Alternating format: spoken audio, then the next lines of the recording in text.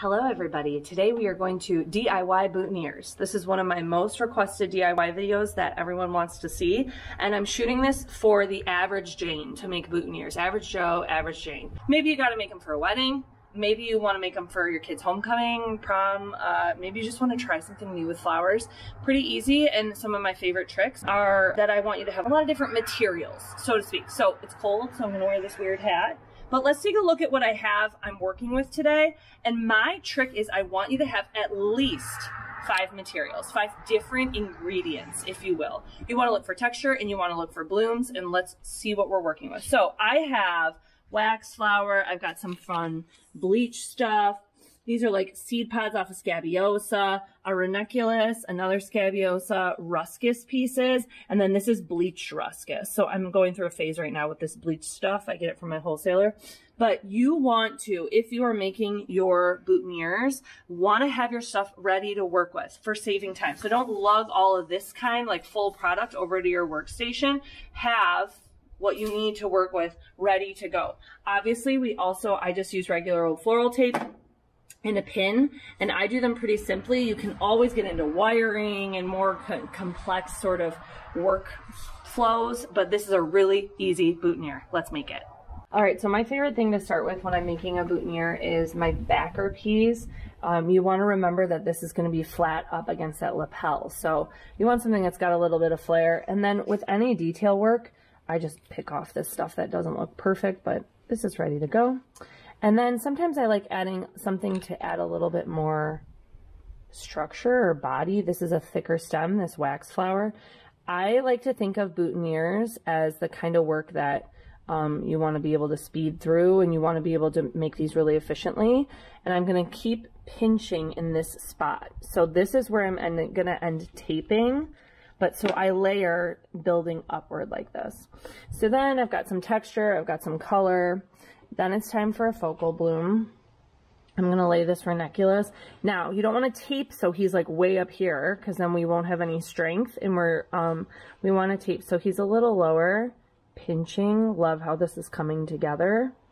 Then I'm going to see if I've got room for this scabiosa. He's sort of doing his own thing, but cute. Not at the same level. You want to try for a different level?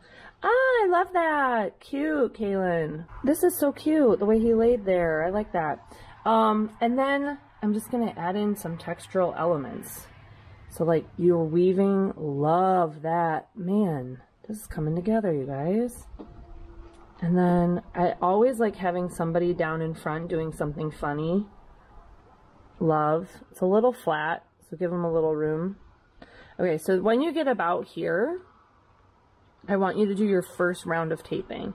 So this is a little technical, but what you're going to do is you're going to attach your tape and then just work your way around. This is the part that takes the most practice. Florist tape, flower tape, you know that it gets sticky by pulling on it. You don't want to tape a 10-foot tail. I just like keeping ours pretty short. Tear. So now we've got this. Your stuff may have moved when you taped. You can just sort of move it around and change the position. I love what we're working with, but now we're going to add some flair, if you will. Some of these dried bits have been really fun for me to have in the studio. So you can put these in the back. You can layer them, work them through. I love him doing a little movement right here. Cute. Cuter. And then let's get one more guy up there, shall we? Oh, missed him. You don't have to have a death grip. That's one thing I want to remind you of. And if you want to do this with silks that you get at the craft store for a homecoming or a prom or whatever you're trying your hand at, that's totally fine. There's no rules. So I'm just sort of threading this guy through the back. I'll fix that other guy in a second. Love this guy down in front. Love. Let's tape again. So if you remember in the beginning, I talked about utilizing 5 different elements. So once I have my tape, let's see, I have wax flower, 1, ruscus, 2, 3, 4, 5, 6. So I passed the boutonniere class today. Then you want to just go through and trim up a little bit of cleaning up things that you don't want to be front and center. This guy's a little tall, so I might take him down a hair. So let's see. Cute.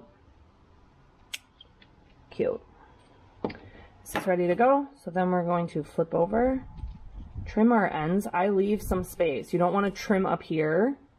Leave some space. Remember, you can always cut more. You can't add it back on. This bleach stuff is always hard to cut. Love, if you wanted to, you could add a special ribbon or something special right here. And then you're just going to take your pin. I like the green when we're doing green and white. And then secure it in, and you're ready to go. Have fun at prom. Have fun at homecoming. Be safe.